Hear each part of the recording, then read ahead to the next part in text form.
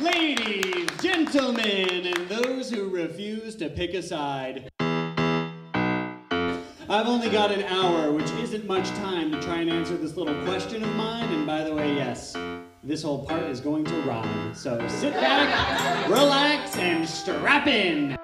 And if that's not your thing, try and fit a nap in. Any way she wants it, give yourself over to the yonic. Love her taste like it's the dankest chronic.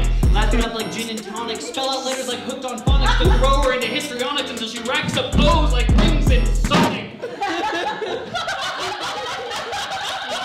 I'm so sorry, thank you. You're welcome.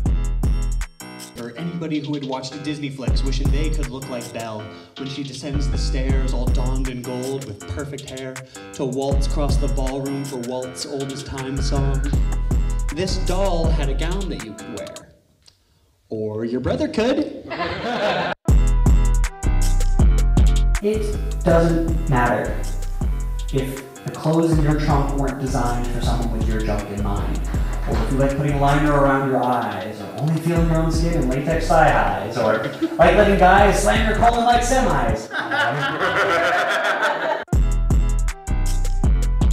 Not the kind that are blue, often brown, Star Trek green.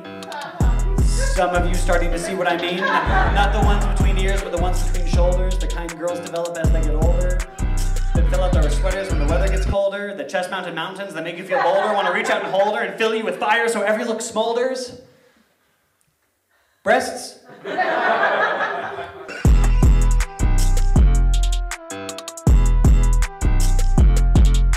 If you're coming with me on this one, you're coming all